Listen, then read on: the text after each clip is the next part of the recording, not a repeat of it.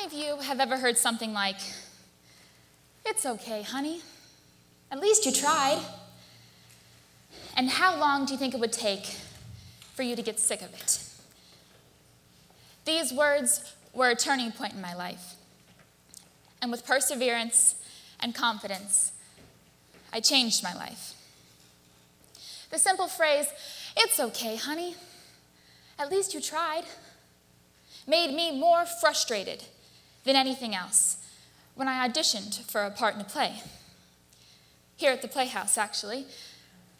I loved to be on stage and had been in multiple plays before, but this time I stuttered so badly through my monologue that I couldn't get through it.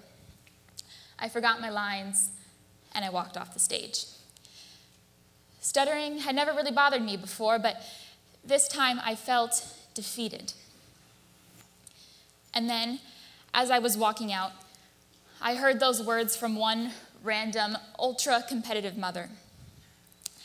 At that moment, I knew that I was never going to let stuttering interfere with my life like that again. But I didn't overcome my obstacle. I didn't defeat it. I became it. And I didn't change my life. I changed my outlook on life. I still stutter every day.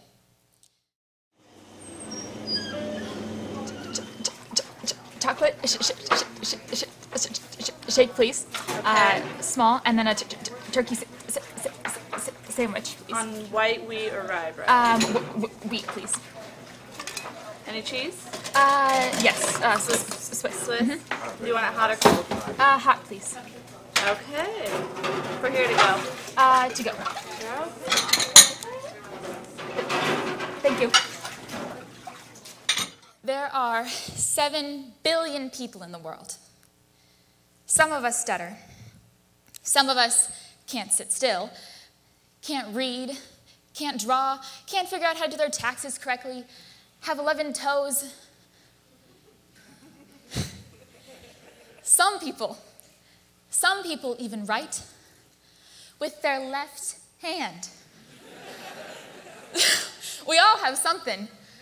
We all have an obstacle in our life.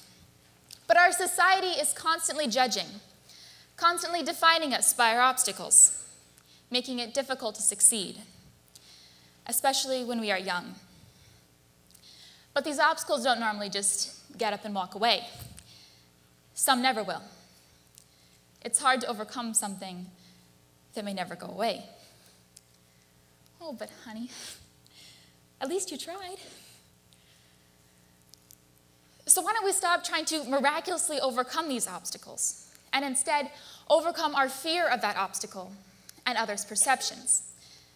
My advice would be that perseverance and confidence are the 2 most important things to start living a life that you want. I know I needed perseverance from myself to not give up too easily or get distracted from my goals in life that stuttering could have stopped. Even little things like joking with my friends or participating in class or continuing to perform. I also needed patience from the people around me, whether it was my best friend or a sales clerk, since it often seems like it takes me hours to finish a sentence and get my point across.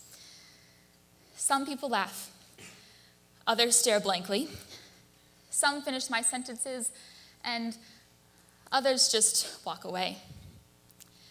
But most of the time, people are patient. I mean, except for telemarketers, but they've started to hang up on me now anyway. Confidence is also very important. You have to dig deep for confidence, despite the fact that you may be laughed at or talked down to.